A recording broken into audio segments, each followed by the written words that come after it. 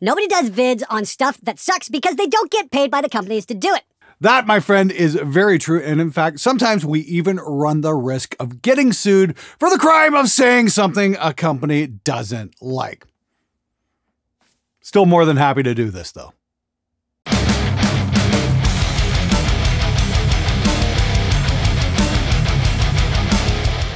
Hey everybody, welcome to SMG Viewers Comments, my weekly show where I want to answer your comments and questions to the best of my ability. If you got something you want to know about recording, mixing, being in a band, just general advice about that sort of thing, leave a comment below. If it's a question that'll help out more than a few people, I'll be more than happy to put it on the show. Just a big reminder, we've got the Pro Mix Academy Summer Insanity Sale going on starting today. And that's going to have the Ultimate Rock Mixing Bundle, the Heavy Guitar Bundle, and the Everything Bundle. These sales only come up once a year, and if you never got your hands on Guitar Tone Mastery or the Ultimate Reaper Guide or any of my courses, now is the time to grab them because this sale ain't going to be around for very much longer. I'll have more information on that later on in the show. Anyway, let's get right to it. Instead of learning insane shredding skills, it would be nice if guitars put the time into learning how to write and arrange great songs. Then we would get more new music people actually wanted to listen to, and those guitars would get the fans they want. Ding, ding, ding! We got a fucking winner right here, guys. That's the thing I've been saying for years to bands who come in through the door. It's like, yeah, you guys can really play guitar. Now, where's the fucking song? That's the thing. Where the fuck are the songs? I'd love to know. It's like, Warren Hewitt actually pointed this out to me last summer, and I thought this was a good point. The great metal songs, the ones we all fucking remember from the 70s and 80s and even the early 90s, were essentially pop songs at their core. They had memorable choruses. They had hooks. They were heavy as fuck, but they still had that pop sensibility to them. I mean, like, I even remember saying this way back in 2004 when we were tracking the second Woods V Prey record. We were doing the song Shedding the Deadwood. And I said to Dave when they laid down the bad tracks, I'm like, am I hearing a bit of a pop song in there? And he gave me this glare, but he knew I was onto something there because it's like, essentially that's what that song was. It was black metal, but it still had a certain pop sensibility to it with a very memorable chorus and hooky as hell. Dave wrote great fucking songs. He was a songwriter first, not a shredder. That's why a band like Woods resonated with so many people. I think we need to come back to that quite a bit. I mean, like, granted, the grunting thing is cool, I guess, but it's like, it's kind of been done to death. It's like, write a memorable chorus. You know, write something that's going to hook into people's minds and make them want to keep coming back for more. The reason why Van Halen was so great was not only the amazing guitar skills of Edward Van Halen, it was also the amazing pop sensibility that they threw into those songs that made them last for so long. We need that. Work on that first. Worry about the guitar fireworks later. Get your priorities straight. Glenn, I love watching your content, but come on, man, it really took you 10 fucking years to learn how to mic an amp. I call total bullshit on that. Glenn, I am an engineer for the last 25 fucking years, and if my career and current state have been working in the space and intelligence side of things. We really do rocket science, nerd stuff, and it doesn't take 10 years, but you, again, took 10 years to learn to mic cabs. Don't take this as myself being a dick, but again, come on. Let me clarify that just ever so slightly. It did take me 10 years. It took me about 5 minutes to learn how to mic a cabinet. It took me 10 years to figure out how to make it sound great, and that's where we got The Eagle Has Landed. Oddly enough, a little bit of a nod to you rocket scientists out there. Seriously, it took me forever to figure out how to dial in my amp, get the mic just lined up perfectly, and get a sound I could truly be proud of. It took me forever. And if you don't believe me, here are my notes. I mean, like, here's 2007 setups, 2008 setups, 2005, 2006, 2009, 2010. And it's like, I've got diagrams in here. Here's like, mixed notes for 2006, October 12th. And this is the thing, I'd write down a lot of my amp settings and whatnot. Here's some more mixed notes. Here's some miking diagrams from 2005 for what song I used, where I put the mic, what the amp settings were, all that kind of stuff. I've just got pages and pages and pages of this stuff. Believe me, it was definitely a lot of trial and error to really get my head around what it needed to be. Remember, back then, amp sims and cabinet simulators really didn't exist the way how they do today, so I really didn't have a great frame of reference. I didn't really have a lot of bed tracks to go out and listen and compare my stuff to either. So I was definitely flying blind. I gotta say, a lot of the guys on the Andy Sneap forum were a huge help because we'd post mixes up and get people to critique them and all that stuff, and that was a wonderful way to do it. I think the system these days has been streamlined quite a bit because you can just pull up an amp sim and it's generally set up to sound great right out of the box, and it's like, okay, great, now if I want to go mic and amp, I've got a great reference point. I didn't have that to go by. I just had to do it on my own, and it was an awful lot of work. I don't regret it for a minute, though. Are the studio foam wedgies from Oralex worth buying? I'm looking to treat my room, but I'm not sure what to go with. Well, I'm sure the marketing guys at Oralex are probably going to want to hang me for this, but honestly, I'm not a huge fan of that particular brand because they don't do bass traps very well. Foam doesn't really do a great trick in the lower end, and that's the most important part of the room you need to treat. I'd check out Ethan Wiener's Real Traps. Those are a great little commercial product you can buy to put across your corners, and they'll do a lot more good than the Oralex will. You can also watch my video on how to make your own. That one really did a lot of good, and I actually have a A-B comparison in my drum room where I took them all out and then put them all in while playing drums. You can just hear the bottom end tighten up. You'll probably save a bloody fortune if you just do it yourself. I highly recommend checking out that video. Nobody's lending you 82 grand to build a recording studio. They will lend you 82 grand to go to school and waste your fucking time for sure, though. Most areas of the economy are on autopilot. For the last decade, companies underwriting these student loans are going to start going bust. Schools will shut down, and only then will things change. Of course, you're referencing Monday's video, The Truth About Recording School. I think you've got a good point there. Somebody else in the comments on that video mentioned that the government is actually underwriting a lot of those loans, so we don't have to worry about companies going bust, and more students are just going to be put on the debt tit that they're going to have to deal with for their entire lives. Seriously, guys, the whole recording school thing, when you have like a 21% chance of actually landing a job, please proceed with caution on that. I think the thing that goes back to saying nobody's going to lend you 82 grand to open your own recording studio says an awful lot about just how successful opening a home studio these days will be. If you want to work on your own stuff, if you want to grow your own skills and maybe record a couple local bands, that's one thing. But if you're expecting to open up a full-time commercial recording studio, you got another thing coming, as Rob Halford would say. All right, guys, it is time once again for that amazing Pro Mix Academy Summer Insanity Sale. Got some really cool stuff this year on the Ultimate Rock Mixing Bundle. There are 30 courses in there, including a bunch of my stuff like Total Heavy Guitar. There's also Scott Elliott's Guitar Tone Mastery and Mixing Extreme Metal, plus Adam Steele's Ultimate Reaper Guide. Now, there are 30 courses in this bundle, and the sale is only going to last to July 9th, so I'd highly recommend grabbing it while you can. Adam's course alone is probably worth that price of admission. It's the best thing I've ever seen on Reaper. It's absolutely incredible. I know a bunch of you guys grabbed it last year. Now's your chance to get it with a whole bunch of other courses that are equally as amazing. My personal favorite being Scott Elliott's Guitar Tone Mastery. That is just worth its weight in gold, especially if you're into recording metal guitar. This sale only comes around once a year. I'd highly recommend checking out those links in the description below and grabbing it while you can. Now back to the show.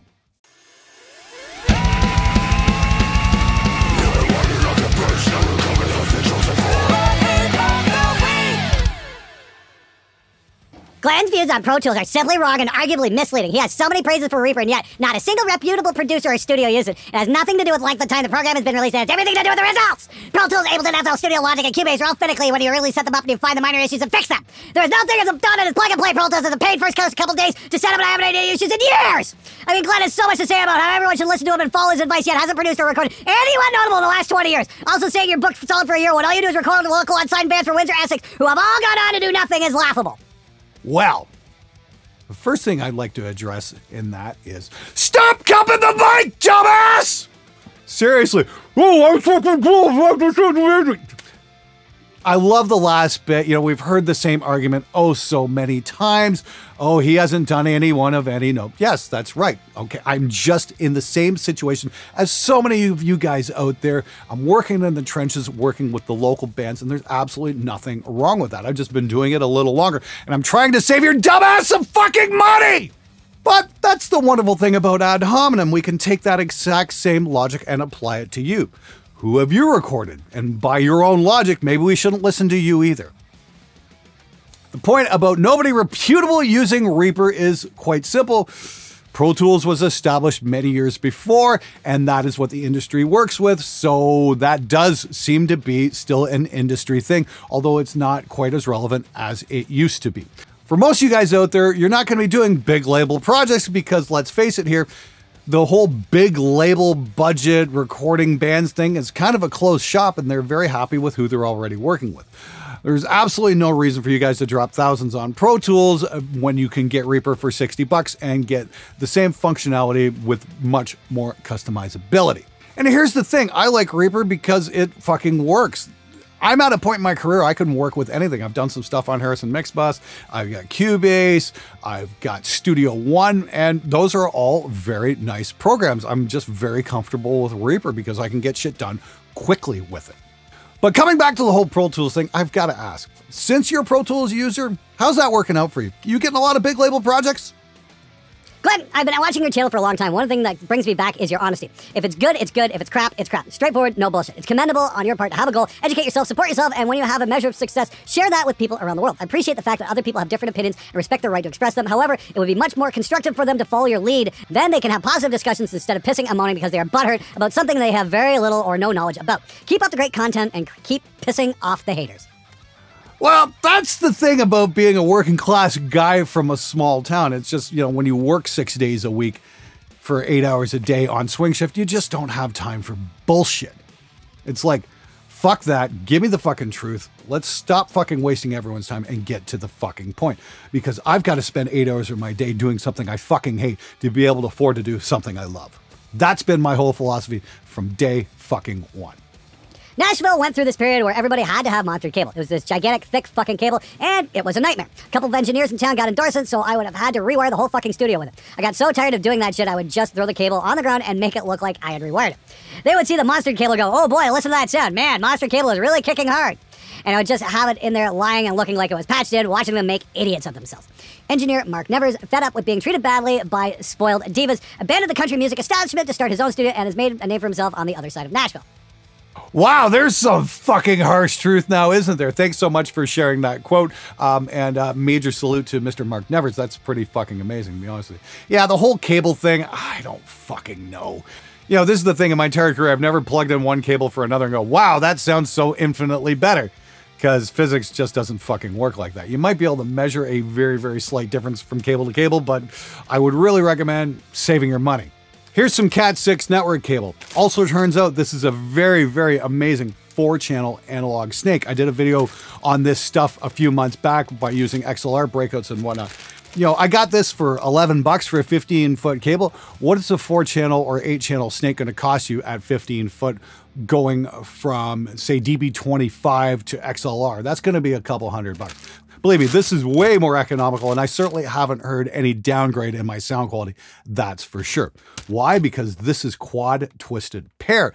Everything is twisted at different ratios, so the noise rejection on this stuff is outstanding. And just for the record, that is analog audio over network cable, not Dante.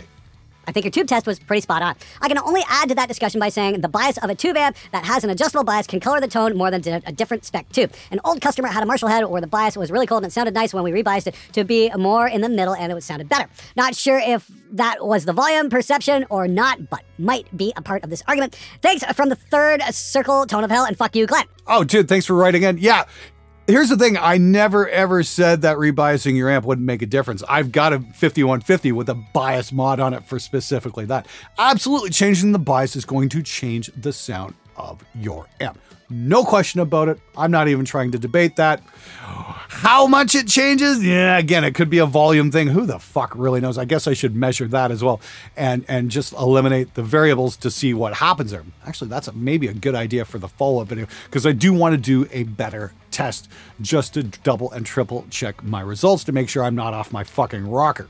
But I mean, like the way a lot of guitar players reacted to that video, you'd think I'd pissed on a nativity scene or something like that. It's like, fuck's sakes, guys, tubes aren't to be worshipped. They are merely tools. Fucking get over yourselves. Hey Glenn, do you think mixing in an anechoic chamber would be a good idea? Because you mentioned room treatment very often. I wonder if an anechoic chamber would probably be the most perfect place to mix because there's no reflection of any sound, and if you put yourself in a perfect listening position, you might be able to make accurate decisions on your mix. I don't know if this question's been asked before. It'd be a stupid question, but I am curious to know your opinion on this. I don't think you'd get great results because people wouldn't be listening in an anechoic chamber. That's one of the big problems I see with that particular line of thought, because if it sounds great there, it might not translate into the real world very well. I am going to do an experiment later this summer though, and that's going to be taking my mix rig outdoors and try mixing outside without any reflections and whatnot, just to see what kind of results I'll get. Look forward to that. I'm going to be testing out some of the new Kali IN5 and IN8 monitors for that. I'm just waiting for some good weather so I can try that out. Having your work devalued is the curse of every creative professional, and nobody values the work other than creative professionals like fucking musicians. I'm a senior visual designer for a big tech company now, but in the early days of my design career, all I wanted to do was create artwork for bands as a freelancer, and I got to see this firsthand. I had a band steal poster artwork I did for another band and use it as their own. Had another designer steal my artwork for use for another band. Had a band ask me to create a very elaborate CD layout with illustrations and everything for a whopping $50 and smear my name when I refused. Had another band ask me to create an identity package for them and refused to pay me for my labor after it was completed because they'd broken up in the meantime, which taught me to always sign a contract. Working for musicians and by and large, thankless shit work. So it's not wonder musicians get their heads out of their own asses for long enough to realize their own brilliant art isn't the only work worth a damn. That's a really fantastic observation. Thank you so much for sharing with the class. I don't think I have anything to add to that other than I really like the phrase there, working for musicians is thankless shit work. I couldn't have said it better myself. Bravo, man. Okay, question. I'm a newbie at recording, period, but I've been playing multiple instruments for 25 plus years. I love the sound of analog recorded albums, as do a lot of us. Would wanting and purposely waiting to save up to record in an analog studio. Would you consider promoting analog recording to a type of client baiting? Being a recording newbie, I assume a lot of what I like and hear in analog recordings comes down to compression, but I'm sure there are plenty of nostalgia on my end as well. Really don't want to waste my money over nostalgia. LOL. Thanks, Glenn. Well, if you record onto tape, you're definitely going to be wasting your money because it is really fucking expensive. And most of the bands you're going to have come through your door won't be able to play to the proficiency they need to be able to play on tape. I mean, like, okay, maybe Aerosmith can pull it off, but, you know, local gent band, yeah, good fucking luck. Thing is, though, I've got a lot of outboard analog gear here. I got a whole rack full of compressors and EQs here, and I'm going to be doing a shootout video, software versus analog, and I've been really getting into a lot of analog processing as of late because I find it just treats the sound a little bit differently than plugins do. I'm not saying plugins are bad, I'm just saying I get a slightly different sound. But a lot of you guys have also been commenting about how good my mixes have been turning out as of late. There's a reason for that. My favorite client bait is the vintage 24-track 2 tape machines because nothing says productivity like spending 3 hours cleaning, calibrating, and otherwise setting up a reliable 30-year-old Atari MTR-90 with the temper of a 70-year-old drunk. There is a reason why these left in the 90s. They were the only things that sucked worse than Pro Tools. I'd gladly trade back some years of my life dealing with these things, but only if I never hear some hipster try to tell me that Ampex 456 sounds better than digital again. Knowing I am closer to death than thus closer to never hearing some idiot spew that drivel again makes it all worth it. Yeah, tape's fun, tape sounds great, tape's a gigantic fucking pain in the ass, and yeah, unless you're a fucking hipster with a lot of money to burn, I really wouldn't recommend it. I remember we had a 2-inch Studer back at Sheridan College, and the thing I remember the most about it was broken half the time. Gotta say, Glenn, I love your videos. I'm not really a metal gal, but most of your topics apply to pretty much any genre. I always pick up new tips watching your show. You're spot on about the DI boxes. I have a bunch of radios that I use live and in the studio. Yes, they cost more, but quality gear is an investment that you never, ever regret. Oh, and congrats on the documentary. It's very cool. Hey, thanks, Heather. I really appreciate that. Somebody asked that, I think, last week, you know, what outboard gear should I get for my guitar? I'm like, buy a fucking direct box, you cheap motherfucker. Seriously, it's just a no-brainer. Just go get one. Stop making excuses. Go buy one. Or do what this next guy says. I picked up a DI box from DIY RE for just over $100. It took 10 minutes to assemble. Their entry-level one is $60 and the top model is $150. No excuse. There you go, guys. You can put together a direct box for $60. All you need to do is know how to solder. Yeah, right. Like we're ever going to be able to find a guitar player who can do more than just play guitar well. Put a soldering iron in his hands and go, huh? What do I do with this, man? I found myself lately unfollowing a lot of YouTube guitar channels because, quite honestly, I cannot watch one more IR or amp sim video. I'm old and I'll fucking stay a tube amp elitist. Hey, you know what? There's nothing wrong with tube amps. I fucking love tube amps. I've certainly got enough of them in here. But there's nothing wrong with trying out an amp sim from time to time as well, because the technology has definitely come a very long way over the last couple years. Remember, man, you're never too old to learn new things. It's weird that you complain about everyone using all the same IRs and VSTs, but if everyone is using the same outboard analog gear and drum recording techniques, it's fine. Maybe it's not the tools and never was, but the person using the tools, and maybe it doesn't matter if it's the same IRs and samples when it's a completely different brain controlling them. And maybe Tyrone's completely full of shit. Have you listened to modern metal lately? Wow, talk about fucking cookie cutter. I mean, like, seriously, music these days sounds like it comes off an assembly line. And trust me, as a guy who worked on an assembly line for 27 fucking years, I would fucking know. Great thing about recording analog drums is the sound of the drums is in the hands because it's an acoustic fucking instrument. And the great thing about using analog outboard gear is there are tolerances between capacitors and resistors, which will change the tone ever so slightly. Problem with everybody using the same samples and IRs is they are an exact 100% copy. Hope you learned something, Tyrone. All right, everybody, that's it for this episode. Once again, we got that Pro Mix Academy Summer Insanity Sale going on right now. So if you want to get Total Heavy Guitar, the Ultimate Reaper Guide, all my stuff, and just a crap ton more lessons, including Motorhead, I would definitely recommend checking out the Ultimate Rock Mix Bundle, or if you really want to go gangbusters, check out the Everything Bundle as well. Sale is only on until July 9th. Follow the links in the description below. I'm fucking out of here.